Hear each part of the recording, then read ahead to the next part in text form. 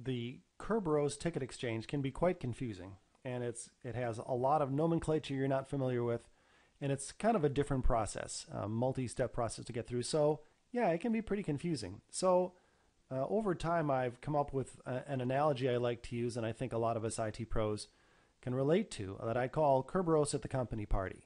So we've all been to company parties, and we've all been to conferences where they have the evening social occasion, is at some ballroom or some other type thing where everybody gets to stand around with tired feet and talk to everybody else. And they'll often serve drinks there, and they'll have non-alcoholic drinks, and they'll have the little portable bars that they wheel in and wheel out, where you can get drinks, and maybe you have to provide a ticket. You get 2 or 3 tickets that you can use to get a drink and all that. And years ago, it occurred to me, this is a pretty good analogy with a few tweaks for how Kerberos works. So imagine that you come to a company party, and it's being held in a local hotel ballroom. Because it's a company party, let's say spouses and families are invited. So therefore, all ages are allowed. Alcohol will be served, and it is an open bar. Now, some bar stations will serve alcohol, and some will be more kid-friendly and only serve soft drinks. So with that in mind, let's step through the ticket exchange process. So the first thing that happens is you walk up to the door of the ballroom where the party's being held, is that you're checked for ID at the ballroom door by hotel security. This is analogous to doing your first network authentication as you log onto the network, where the client sends an AS request to the KDC. The next thing that happens at the party is that, let's say your hand is stamped. The color that your hand is stamped shows whether or not you can be served alcohol. In other words, are you over 21 or not? In the computer world, this means the KDC is issuing the TGT to the client. And again, remember that the TGT contains the access token, the Windows access token, in the PAC field of its message. In step 3, now that you have you had your hand stamped, and this is where it varies a little bit from real life, but grant me a little artistic license here. You ask security for a drink ticket for the bar station that serves alcohol. Now bear in mind, you could be a teetotaler, and then you would ask security for a drink ticket for the bar that doesn't serve alcohol. But in this case, let's say you ask for the alcohol bar. And the IT equivalent is that the client sends the TGS request, the service ticket request, ticket granting service request, to the KDC for a particular service. Okay, back in the real world, security gives you the ticket.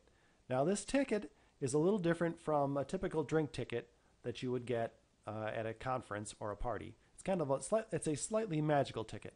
It is good for multiple drinks because it's sort of an open bar, but it is time limited.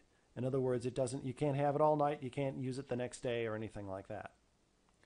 In the IT world, this is the KDC returning the TGS reply, the ticket granting service reply. Okay, so at the party, you go to the bar station and present the ticket. The client sends the application reply request to the server service in the IT world. So, and those of us that are there, this works in real life. The server, the bartender eyeballs the ticket, just kind of confirming that this is not some bogus ticket that you forged or found in a wastebasket somewhere, and that it is for this particular event, not for an event that was 2 days ago or coming up 2 days later or anything like that. The IT equivalent is the server service validates the service ticket. This also includes checking the timestamp, and session setup continues. Now note that the bartender also looks at your hand stamp in real life to confirm that you're over 21 before they serve you. Now, this is the authorization part, not the authentication part. This is the server looks at the access token inside the pack and then authorizes you or doesn't authorize you to access the server resources. In this particular case, a nice bottle of Pinot Noir. That was actually a bar. That's what's actually the bartender serving me in that particular photo.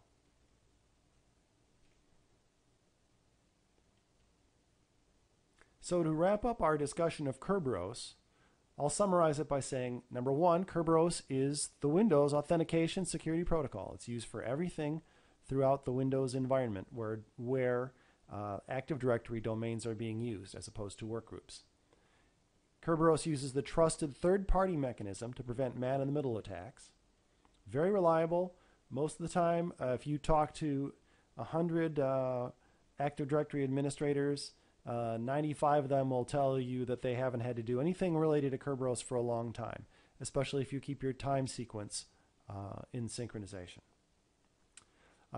However, something to note about Kerberos is that password hashes are included in its messages.